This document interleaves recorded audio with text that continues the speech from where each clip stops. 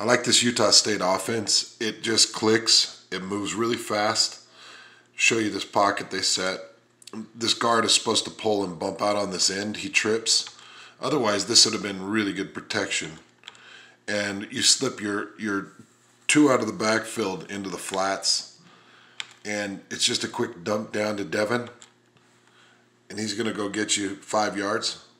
Now watch how quick these guys hustle back and get themselves to the line. They're very well coached. They know their plays. They're getting the call quick from the outside. And then they go directly to a downhill run on this 5-yard play. And I want you to watch. This is actually the backup center. And he just takes him on a ride. Nice shift move right there. And